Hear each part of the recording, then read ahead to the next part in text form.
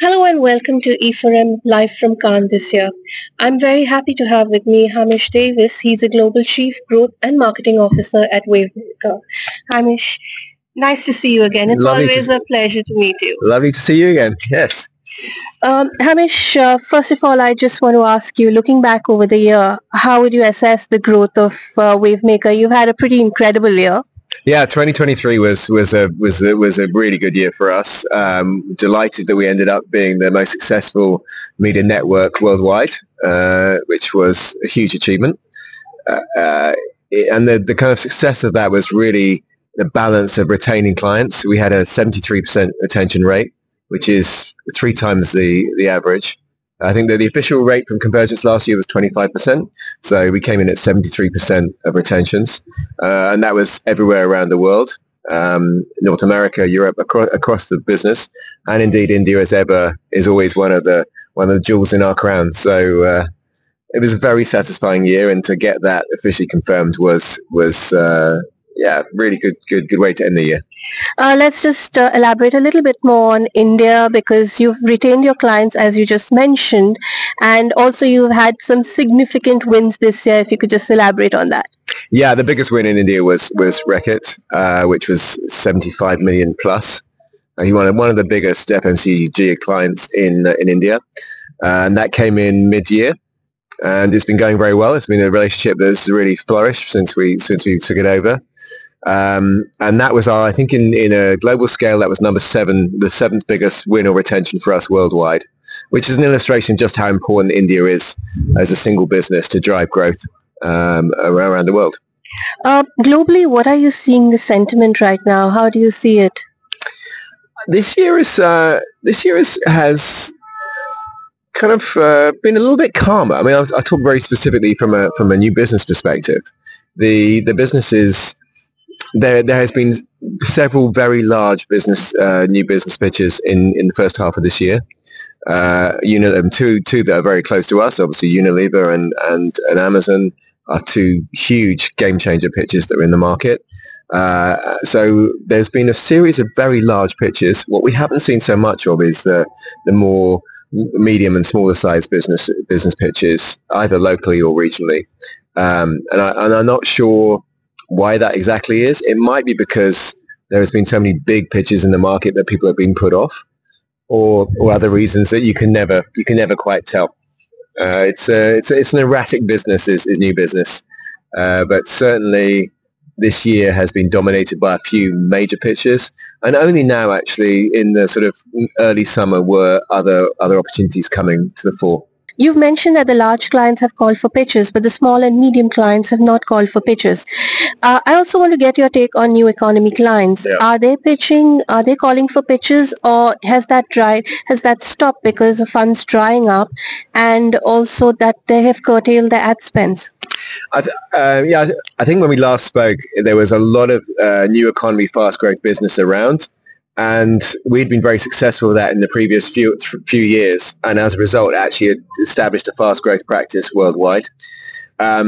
What had happened, I think, with interest rates going up, is that the VC funding dried up quite quickly. So we saw a lot less fast economy business in the last couple of years.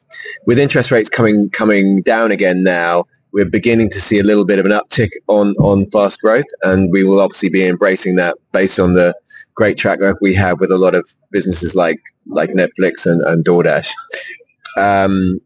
I think the focus right now is on EV, so a lot of big Chinese brands coming into other markets, and they're starting from scratch in terms of awareness. So I think we could see that as quite a vibrant channel in the next few years.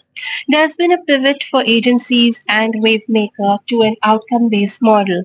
So how is this now panning out? There is absolutely intention, I think, for all, at an industry level, and particularly at Group M as well, to drive to more outcomes-based. And what has helped, I think, in the last 12 months is really the technology gains that we and other networks have had. So since we last spoke, we've launched WPP Open, which is our new integrated platform for all of our services across the group, but in media, absolutely an integrated process.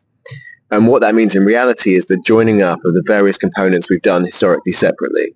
So the discover stage and when you're building strategies, the planning stage when you're putting plans together, activation when you're actually going to market and buying stuff, and then the measurement stage. And what we've done in the last year is to launch this with some of our biggest clients like Coca-Cola and Nestle. It's two big ones that have basically embraced this platform already. And now that's going to allow us a much quicker, smarter, faster approach, but also enables hopefully more outcomes-based models as well, because the measurement is so entrenched in the planning process. So technology is allowing us to get there quicker, and now hopefully with clients taking a more progressive view around remuneration models, we can make a bigger jump. Because I would say in the last year it probably has been less than hoped, but I think in the next year it could be a lot faster. Somebody told me, one of the agency people, they call themselves the pitch junkies, which I believe that you also would be, because they were just focused on pitching and they loved pitching. So I just want to ask you that you've been involved in so many pitches, countless. What is the change you're seeing from the client end, especially multinationals? Big question.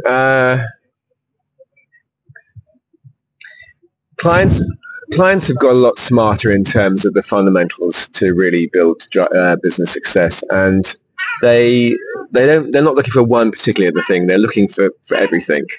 So it goes without saying, great pricing and great trading as ever for a media pitch. That's going to be pretty fundamental. Great talent. But what you're now seeing is a lot more focus on operational excellence across the world, and making sure that you have great tools and technology. So the WPP open platform, the integrated process and those 4 stages, that is gone from being a kind of very progressive thing to being something that most big clients will demand now, because it's pretty fundamental to running efficient, effective business and showing up consistently around the world. What's been the highlight for you from the Indian market? There's lots. I mean, I've been to India twice this year, once to Bangalore and once to Mumbai. I always love the energy you're seeing in India, the talent, the creativity. Clients like Mondelez, the merger of data tools and tech with great creativity, that, the work you get out of India is second to none worldwide. So I always like to see that from India, and you see it in buckets. I think the biggest thing is just how technologically advanced India is as a market. I know Modi had a vision to really digitize India, and certainly from a business perspective, it's very tangible when you're with the teams in our offices, that just the level of tech savviness that the Indians have relative to many other markets is really quite impressive. So it's tangible in a business perspective. You mentioned 73% retention rate, Yeah. but India's had a 100% retention rate, as well as a big client added to the kitty, which is Reckitt. So what would you say about it? What's the differentiator you believe that Wavemaker brings to the table? I mean, WPP, Group M, Wavemaker, we're all very dominant positions in the Indian market, and that leadership advantage is very tangible. So I think that's why clients are reluctant to leave us, and that's why we can win big clients like Reckitt. So I think it really is the advantage of being a really dominant player in the market and being able to invest wisely in talent, in technology, in creativity, and also the joined upness of our networks. So for Wavemaker specifically, the relationship they have with Ogilvy really delivers amazing tangible benefits for the likes of Mondelez or Vodafone. You can see the difference when you've got teams working very closely together under a common purpose, and they, just doing groundbreaking, excellent work.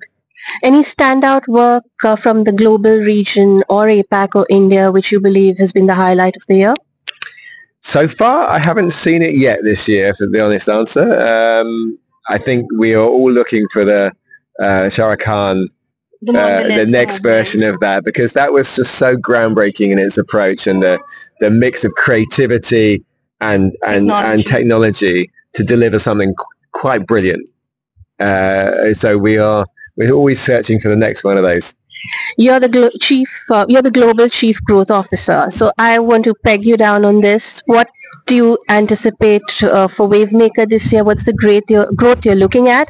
And also, if you could be a little bit more specific about India, what is the number you're looking at from there? This year we're making a few bigger bets. So historically, you go after small, medium, and large size clients. This year we've really doubled down on some very big pitches.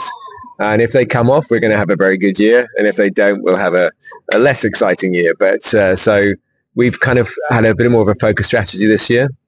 For India specifically, as ever, India's got a big number. I think I've got a target of about 300 million of new business for them. Because we need markets like India and China to grow faster than more mature markets in North America and Europe. So always, I'm sorry to my brilliant colleagues in India, but it's like they always have a little bit more to put into the pot. Hamish, thank you so much for your time. It's a pleasure speaking to you. Always a pleasure. Always a pleasure. Hope to see you in India next time.